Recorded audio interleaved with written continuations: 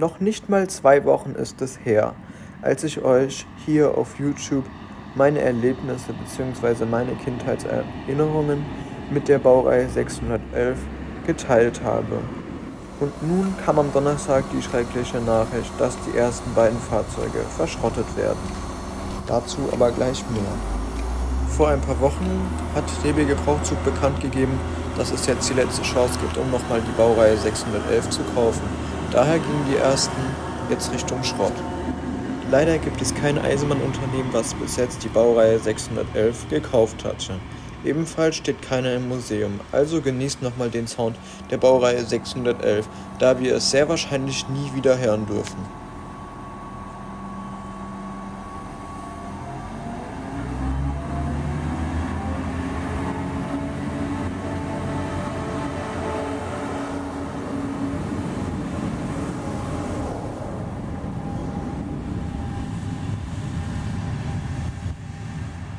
Ab 2012 wurden die Fahrzeuge so langsam ausgemustert.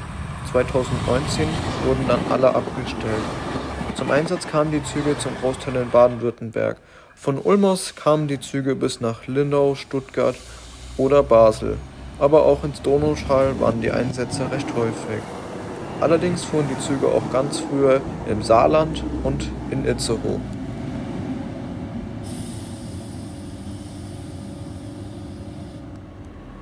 Da die Baureihe 611 viele Störungen im Betrieb hatte, wurde die Baureihe 611 recht früh ausgemustert und daher fuhren die Wagen ca. 20 Jahre. Da die Züge halt auch nicht wirklich mehr wirtschaftlich sind durch die Probleme, mittlerweile durch den gehobenen Sprit für Diesel, da die Züge ja keinen Stromabnehmer haben, sind die Benzinkosten halt auch sehr in die Höhe geschritten, weswegen sich das für ein deutsches Unternehmen eigentlich nicht lohnt.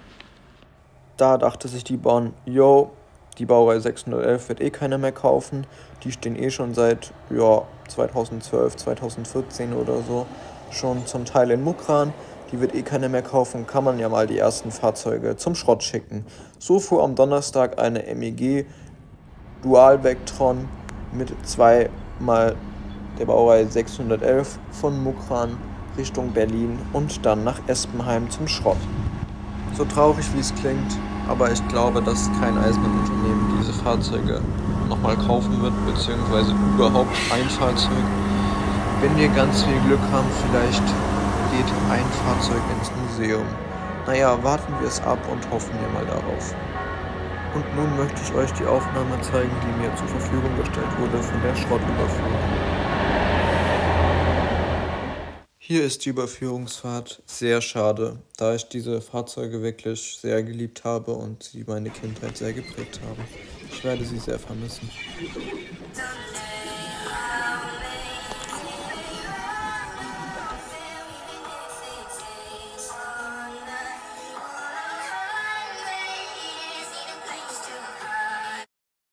Es handelte sich um 611-07. Dieser war der vordere und 611-014, dies war der hintere 611.